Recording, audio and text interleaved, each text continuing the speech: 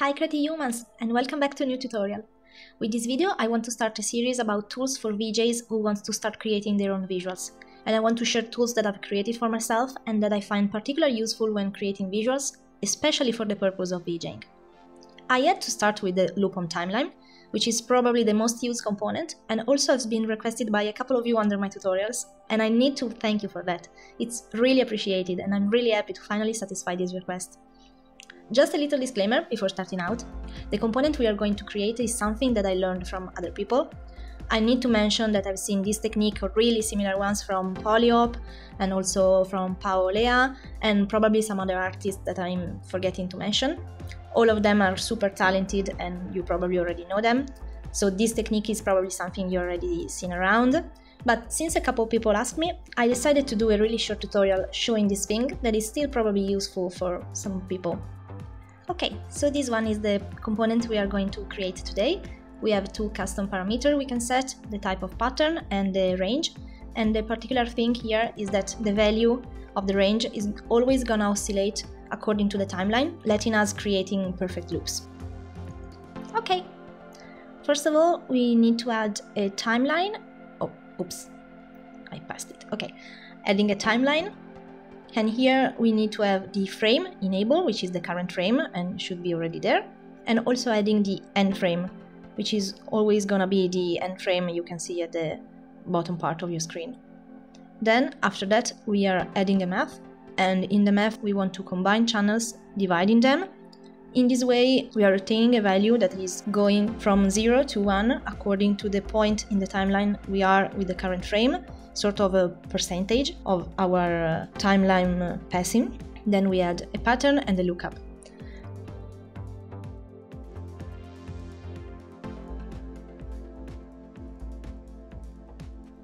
This allows us to pass through the pattern, so phasing through it according to the timeline, and this is the component that allows us to loop through our timeline. So whatever the values, like here I'm putting a 360 output, that is a value you are often gonna use for rotations, to loop rotations.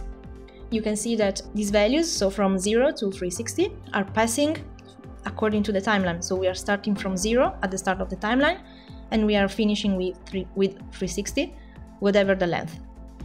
Here I want to create a base component and I want to put out some custom parameters so it's easier and more convenient for me to use the same component in the future. So I'm linking as a master parameter the type of pattern and the output range.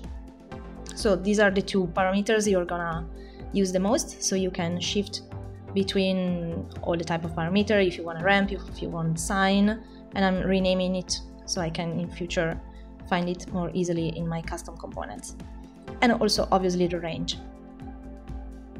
Pay attention that for sine and cosine type of pattern, just those two, inside you will see that they are mapped from range 0 to 1, which is fine for all the other type of pattern, but since sine and cosine has also negative values, if you change the output values, as we are doing, then you need to remap the input range with the -1 starting. Otherwise you will see if we have just 0 to 1 and then we have our output range 0 to 10, you will see that we obtain also from -10 to 10 positive, which is something maybe we don't want or we need to have control for it. Here we are doing it manually, but you can write a really easy Python script to do it automatically for you. If you want to see how you can do it, just tell me in the comments and I will do a really quick tutorial for that too.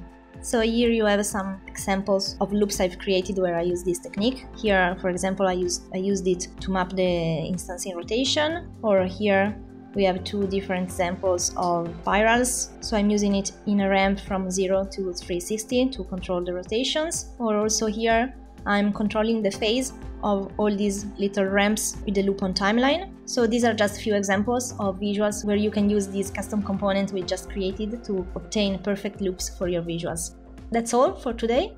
I hope this was useful for some of you, for the people who already asked me how to loop visuals in TouchDesigner.